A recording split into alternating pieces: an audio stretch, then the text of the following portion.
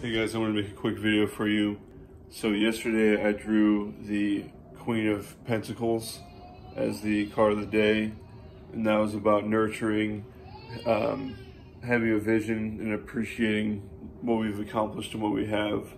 That thankfulness, gratitude, appreciation for what you have and what you're doing and where you're going.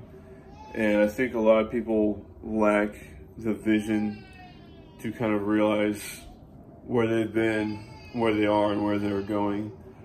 So it's very important that you have a path or some kind of routine that keeps you moving forward, because in 2020 there's so many distractions, so many ways to spend your time, and a lot of it, you can't help. We gotta work, we gotta pay the bills, we gotta keep the family afloat.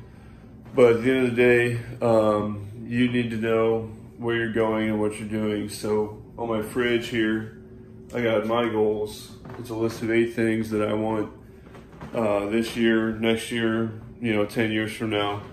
And if I'm feeling like I'm wasting my time or having an off day, I look here and I make sure that whatever I'm doing for a good portion of the day aligns with one of those 8 things. So